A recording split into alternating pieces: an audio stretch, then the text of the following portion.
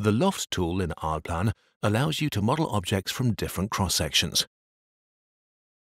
An in-part organically shaped surface is modeled from cross-sections in order to create a facade. You can select individual cross-sections with the Loft tool and generate an object from these. You can also adjust the starting points of the respective cross-sections subsequent to this, depending on the alignment of the cross-section. The Loft solid then reacts to the adjustment of the starting points on the particular cross-section. You can use round shapes to create the Loft solid or generate it in a linear fashion. The round shape is exploited here. As you can see, a curved shape has now been created. The Loft solid can, of course, still be edited subsequent to this.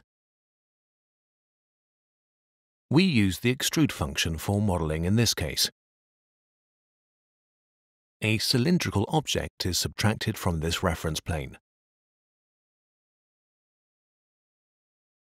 If the modification is inadequate, you can still modify points from the right elevation to design the entire shape with the appropriate height. Aside from the adjustments described, other modification options also exist. For example, you can realize the Boolean operation by subtracting further cylinders from the Loft object. The Boolean operation can be realized as soon as the cylinders have been created.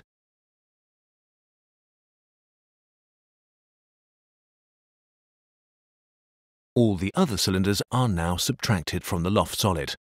What remains is the desired facade design.